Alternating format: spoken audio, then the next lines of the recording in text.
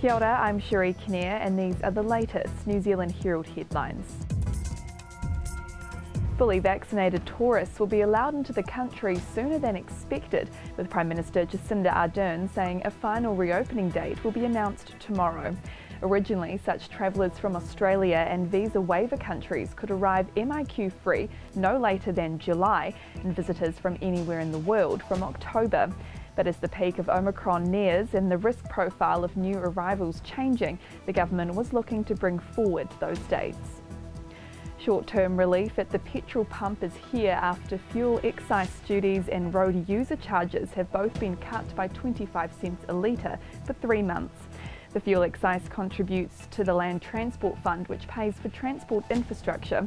The government will top up the $350 million of expected revenue loss by diverting no longer required money from the COVID relief fund. But Chief Economist for business think tank New Zealand Initiative, Eric Crampton, says the whole thing is more of a tax shift than a tax reduction. Shifting part of the cost of dealing with the roads and maintaining them and building them from user charges, which is what petrol excise and road user charges typically are, over onto the general tax base. There's no real good economic case for doing that. Public transport fares will also be halved for 3 months from April 1st. A guilty verdict over the murder of Martin Berry has sparked no emotion from the woman who ended his life. Rena Joyce was found guilty in the High Court in Christchurch last night of murdering her partner. The jury delivered their verdict around 8 p.m, having deliberated for just under 5 hours. The 56-year-old had claimed it was accidental manslaughter when she stabbed Berry at their home in December 2020.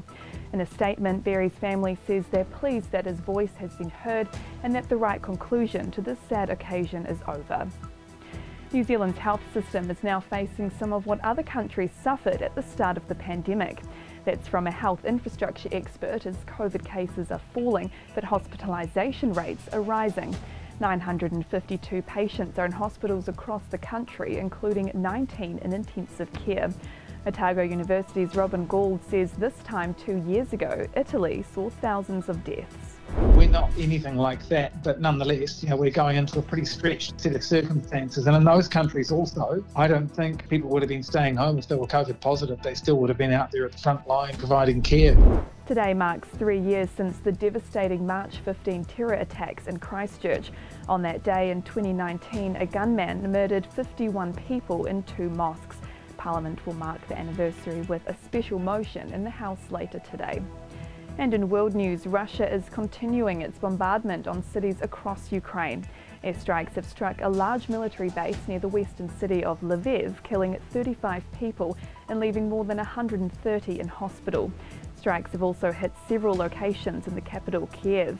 An evacuation convoy of about 160 vehicles has managed to leave the city of Mariupol, where escapees say residents have run out of clean water and food.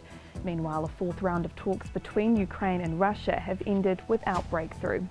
And those are the latest New Zealand Herald headlines. For more and to stay up to date, head to nzherald.co.nz.